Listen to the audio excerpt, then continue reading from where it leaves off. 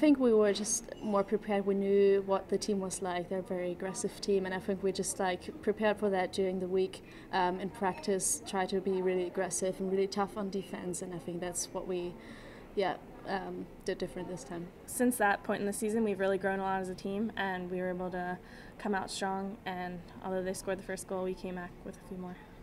I just think we can't dwell on the fact that they scored first. We need to come back and get some goals of our own, and we were able to do that. Not good. Also because I think it was kind of my fault. I tried to steal the ball from her and I kind of passed it to the other girl. But we wanted to come back strong, and we did this, and I think it was extremely important that we got the third goal right before the first half. Less than a minute left. We were just going to try to get in the circle, either get a shot or corner, an outcome. And I knew when Leo was coming down, she was going to hit it, so I was just in place for the deflection.